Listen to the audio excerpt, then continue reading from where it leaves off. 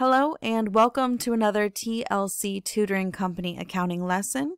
In this video, we will be going over how to handle a partnership liquidation when there is a deficit that is absorbed by the remaining partners in the partnership.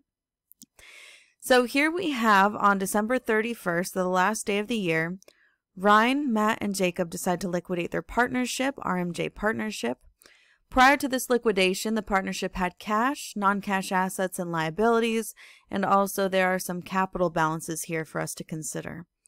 During the liquidation, the non-cash assets were sold for $14,000, so that's going to be important since it says here we have $18,000 worth of book value of our non-cash assets. And it also says that Ryan, Matt, and Jacob have a profit-loss sharing ratio of 2 to 2 to 1. And then here's the important part here. Any deficient balances are absorbed by the remaining partners. So one thing I want to do before we jump right into this problem is take a closer look at the liquidation chart. Our first line is going to be our beginning balances, which we will grab from the chart. And then we will sell the non-cash assets, find a new balance, pay off the liabilities, find a new balance, handle the deficiency, find a new balance, and then distribute the cash, find a new balance, right? So another thing is for every line item, I'm going to encourage you to use this equation up top.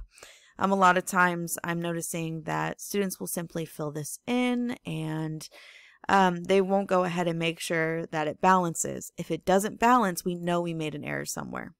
So let's go ahead and start by putting in our balances before liquidation. So we had $12,000 in cash, $18,000 in non-cash assets, $21,000 in liabilities, and then Ryan had a capital balance of $1,000, Matt had one of $4,000, and then Jacob's was also $4,000. All right, so our first step is to sell off those non-cash assets.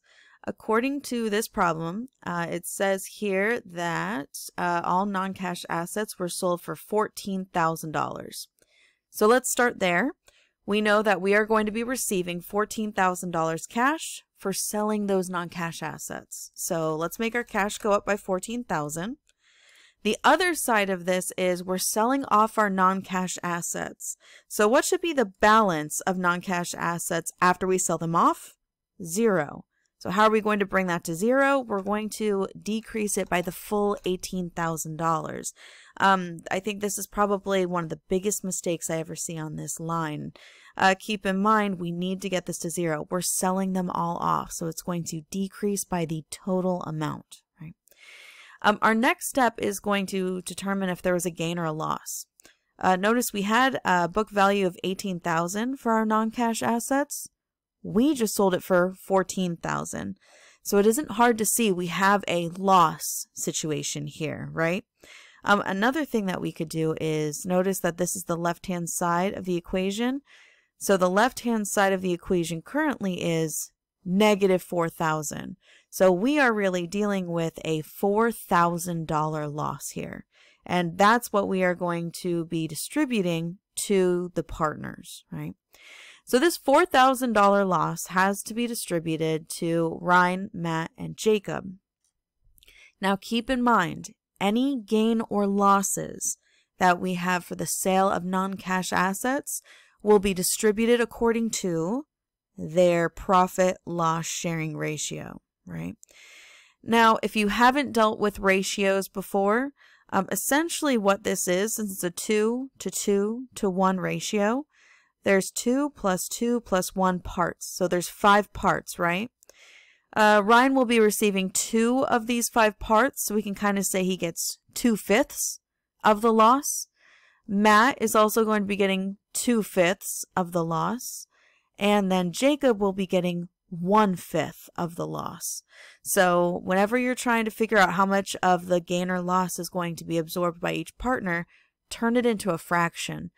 Count up all the parts, 2 plus 2 plus 1 in this scenario, and then 2/5, 2/5, 1/5. It's as easy as that. So let's put that into a formula over here so we can actually watch it happen. So Ryan is going to be getting 2/5 of that $4,000 loss. So he will be getting $1,600, or he will be absorbing $1,600 of that loss. There's his 2/5 based on his profit loss sharing ratio, and we already calculated that the loss, 14,000 minus 18,000, is negative 4,000. Let's do the same thing for Matt. Matt is also going to absorb 2/5, so 2 divided by 5 times a loss of $4,000. So Matt will get 1,600 of that. And then Jacob, same idea, except he has a 1, so he'll absorb 1/5 of the $4,000 loss. So he will absorb 800. And just to kind of check yourself, I do recommend, I'll just do it down here so you can see. Let's see, we have negative 1,600, negative 1,600, negative 800. So see here, there is that negative $4,000. And now our equation actually balances. We have negative 4,000 on the left-hand side, negative 4,000 on the right-hand side. It balances. We are equal. The next line should be easy. This is simply going to be adding up all of these balances. So our cash now has a new balance of 26,000. Non-cash assets has a balance of 0. We made no changes to our liabilities, so they are still at 21,000.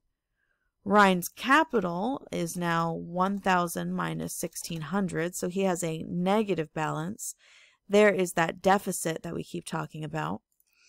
Matt had 4,000, but we took away 1,600 from his capital balance, so he has 2,400 in his capital balance. And then Jacob, 4,000 minus 800, he has 3,200 in his capital balance. Our next step in a liquidation is going to be the payment of liabilities. So here we're going to look at our liabilities and see what that balance is. $21,000 is what this partnership is going to have to pay off. And how do we pay off liabilities? With money, cash, right? So we are going to take $21,000 cash, and we are going to use that money to pay off their liabilities. We're going to take those liabilities away to bring it to a balance of 0. Right? That is the only change that has to happen on this line. Notice that the left-hand side of our equation equals the right-hand side of our equation. They're both negative 21,000. We are done. We can find our new balances. So cash now has a balance of 5,000. Give me a second. Let me take care of that bold. Non-cash assets still have 0. Liabilities now also have 0. And then we're left with these capital balances. Okay. And by the way, if you did want to check, which let's go ahead and do it just for fun. If we add up these 3 balances here, notice that they are equal to the amount of cash we have on that side, so our equation still should even balance on the balance line. All right, let's handle this deficiency. So there's 2 options when there's an efficiency. Either the deficient partner is going to pay that cash back to the partnership to bring his balance to 0, or that deficiency is going to be absorbed by the other 2 partners. In this case, it says that any deficient balances are absorbed by the remaining partners. So it's the latter of those 2 examples. I do have another video that goes over how to handle a deficiency if the owner contributes cash. I will link to that in the description just in case that's the type of problem you're working on. But for this one, we need to have Matt and Jacob absorb that $600 deficiency. Now, how do we have them absorb it? According to their profit loss sharing ratio. So when the remaining partners are absorbing the deficiency, we ignore the deficient partner's profit loss portion, right? So Ryan was 2. We're going to ignore that for now. We're only going to focus on the partners who are absorbing, which is Matt and Jacob, which is a 2-to-1 ratio. Now, just like how we handled ratios before, now we're dealing with just 2-to-1. That's 3 parts. So Matt is going to be absorbing 2/3 of the $600 deficit. And Jacob is going to be absorbing 1/3 of this $600 deficit, right? So let's go ahead and let's put that math in. Remember, we're ignoring Ryan. We only care about Matt and Jacob because they are the ones who are going to be absorbing. Right?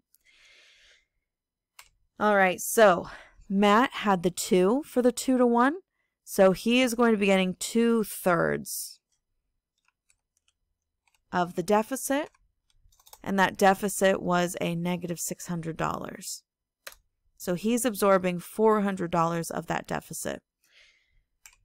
Jacob was the 1 out of the 3 parts, so he is going to be absorbing 1/3 of that $600 deficit. Beautiful. Now keep in mind on this line, technically it doesn't balance yet, and that is because we didn't take care of Ryan's negative capital balance here, this deficit. Since Matt and Jacob absorbed his deficit, we are going to increase his balance by $600. This will bring his capital balance to a balance of 0, and then we'll be done with it. Matt and Jacob can go ahead and call up Ryan personally and ask him to reimburse them for that if they want to. So let's go ahead and find new balances. We have $5,000 in the cash, 0 in non-cash assets, 0 in liabilities. Ryan's capital has been zeroed out. And then Matt is left with $2,000. And Jacob is left with $3,000. And again, we balance 5,000 equals 5,000. All right, last but not least, we have to distribute this cash. Keep in mind, once we get to the point where we are distributing cash, we distribute cash according to capital balances. So in this case, we have 2,000 and 3,000. So Matt will be getting 2,000 and Jacob will be getting 3,000. This is why they might go up to Ryan and ask him if he could eventually reimburse them if he's able to. So let's take the $5,000 in cash out of the partnership. Let's distribute 2,000 of that to Matt, which will bring his capital balance to 0. And we'll distribute the other 3,000 to Jacob, which will also bring him to 0. And then our final balances, which should always be the goal in a liquidation. Keep in mind, liquidation, we're closing down this partnership. We want to zero out all of those balances for the business. We have met our goal, 0 across the board.